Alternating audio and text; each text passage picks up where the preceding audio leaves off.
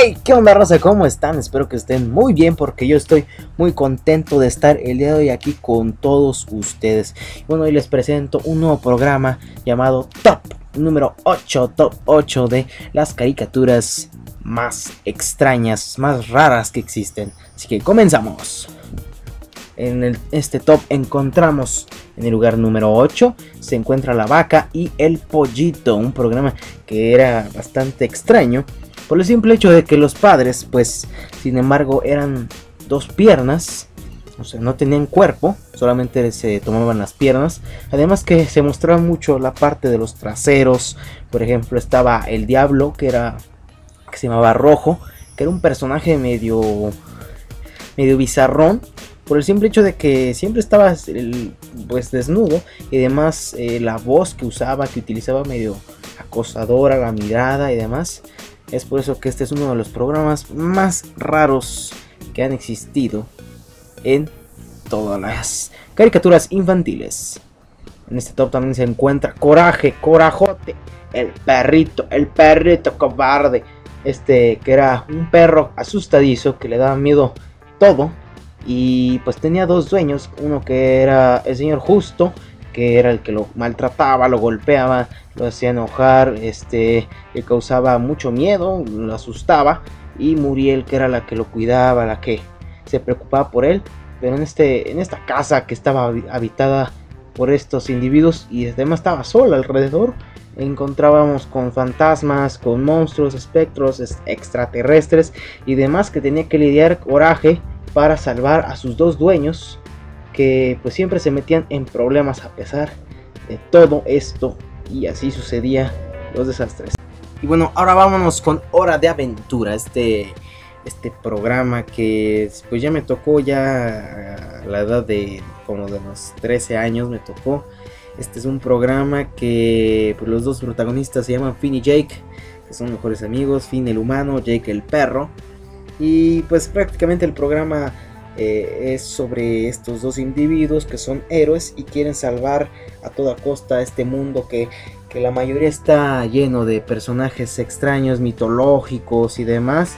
Y pues son héroes que salvan al mundo de caramelo y demás, para ayudar a todos y creerse los mejores héroes. Y ahora tenemos aquí a Cat Dog. Estos personajes que era un perro y un gato que estaban unidos en un mismo cuerpo.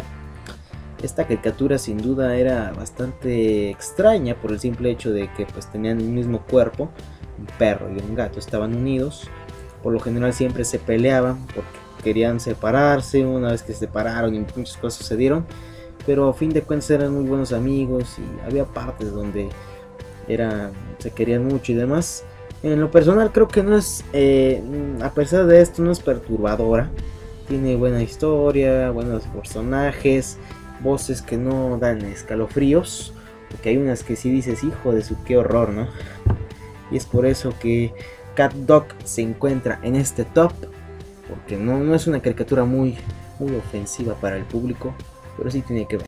Y ahora vámonos con una de las más fuertes de este top, que se llama el show de Ren y Stimpy. Les recuerdo que este top está enumerado del 1 al 8, pero no tiene nada que ver el orden de las caricaturas que transmitimos. Así que Ren y Stimpy era un programa que realmente era mórbido, era oscuro, era un programa que en lo personal te llegaba, porque tenía muchas escenas donde los personajes, sus miradas se convertían en muy realistas, sus gestos se convertían realistas, las acciones que realizaban eran muy extrañas, perturbantes, las caras que hacían eran verdaderamente así que te quedaras muy impactado con lo que sucedía, y más porque las historias eran como para gente grande. De hecho, este programa fue cancelado. Lo transmitían por Cartoon Network, fue cancelado por el hecho de que pues ellos mismos lo consideraban muy perturbador, y después de un tiempo creo que fue transmitido por MTV, pero ya no tuvo el mismo éxito, ya que pues solamente se creó para adultos, fueron muy pocos capítulos. Pero Ren y Stimpy se queda en esta posición por uno de los más perturbadores y extraños que existieron. Y ahora vámonos con uno de mis favoritos, Las sombrías aventuras de Billy y Mandy, como el título lo dice. Es una caricatura muy oscura, una caricatura extraña, pero a la vez cómica. Esta historia es acerca de dos amigos, uno que es un tonto, es un inútil, un idiota, y su amiga que es Mandy, que es como la gruñona, la agresiva, la que tiene siempre la razón, y Puro Hueso, que es la muerte, que se convierte en su amigo. Y pues así suceden varias historias que tienen que ir al inframundo a asesinar monstruos, demonios, espectros y demás que van apareciendo en la historia, que pues se empieza a complicar todo en el mundo pues que nosotros conocemos, ¿no? Y es por eso que Billy y Mandy, las sombrías aventuras de Billy y Mandy, se quedan en este top. Y ahora tenemos a otra de las más mórbidas, más asustadizas que tenemos por acá. Esta se llama Happy Tree Friends, que bueno, esta no tiene nada que ver porque no era una caricatura infantil. De hecho, ni siquiera es ni de Cartoon Network, es de MTV. Estos personajes que siempre había sangre, siempre asesinaban. Lo más escalofriante de esto es que eran personajes pues bonitos, personajes carismáticos como pues para niños, ¿no? O sea, se veía un programa infantil, pero era todo lo contrario, porque siempre terminaban muertos la mayoría, siempre había sangre, se despedazaban, explotaban, había cosas que realmente eran extrañas, porque con cualquier cosa morían. De hecho, había un tobogán y se rebanaban a la mitad, cosas muy fuertes que un niño pues podría acceder y ver y pues se quedaba atónito. Ese es mi caso, de hecho, así yo me quedaba al ver esta caricatura.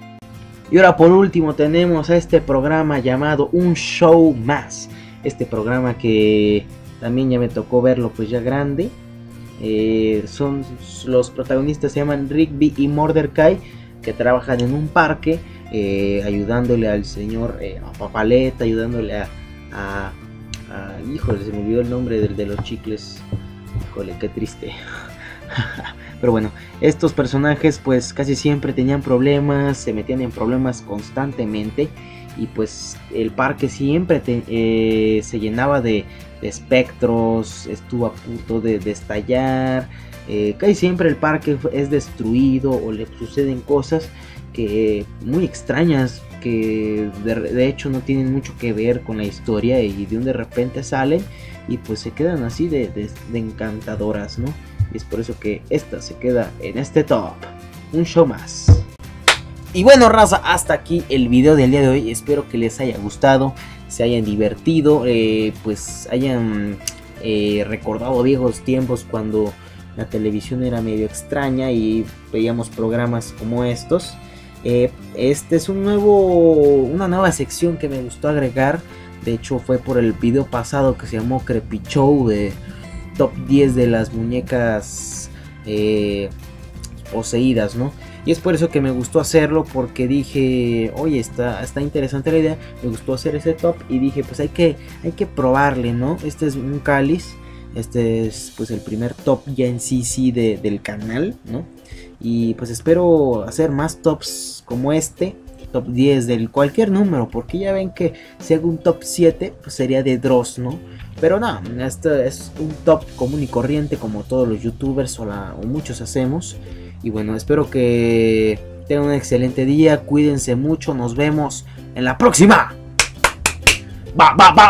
Bye. ¡Vámonos!